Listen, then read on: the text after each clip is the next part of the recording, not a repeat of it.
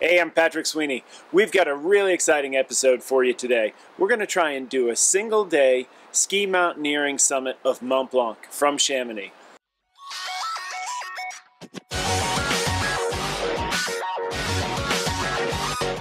Joe Barry. Joe Barry. Good morning. Joe is one of my climbing mates here, and today we're going to go up the Grand Mullet route and try and get to the summit of Mont Blanc. It's 8:24 here in Cham, so we'll get an 8:30 start. Once we reach the mid-station at the Aiguille de Midi, we're going to ski across really steep field just below the north face. After we go across in front of the north face and through those avalanche fields, we're going to keep climbing up until we get to one of the most beautiful glaciers in the world. We're an hour and a half in and we're taking our first break for a little snack and get the packs off, get some water, a little chow. Time it is 10:30.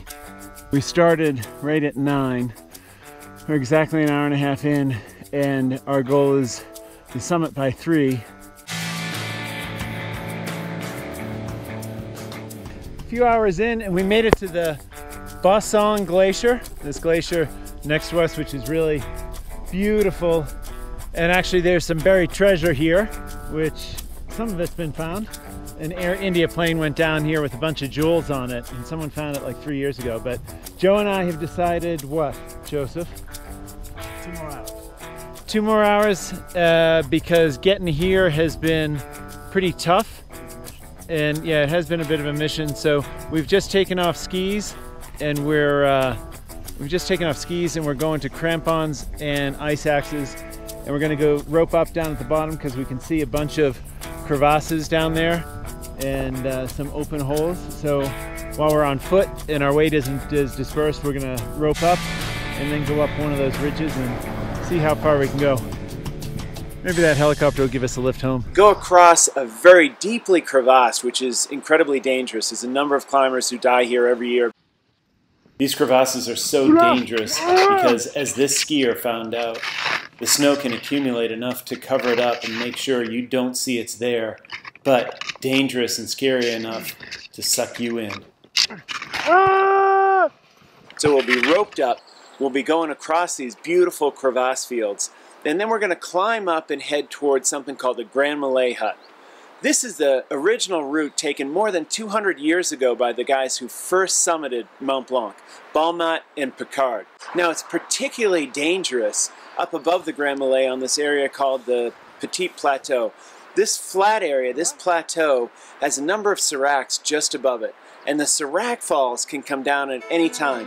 This is like something the size of a major house or a building coming down and tumbling. It'll trigger avalanches, it'll trigger other seracs. It's the most dangerous part of the climb and the area you want to be the quickest to get through.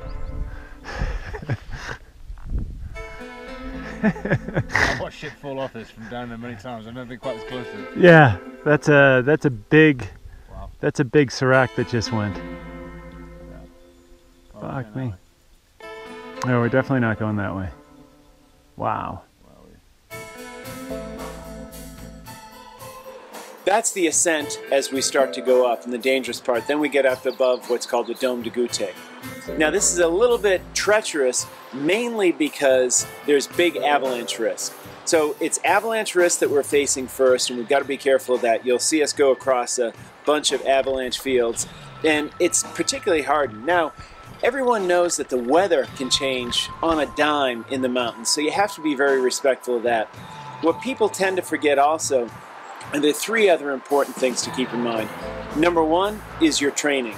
If you're not trained well enough, you shouldn't be doing an adventure, so you always got to know your limits. It's okay to push beyond them every now and then, but knowing the training so you can get in and out of any situation you might get into is critical.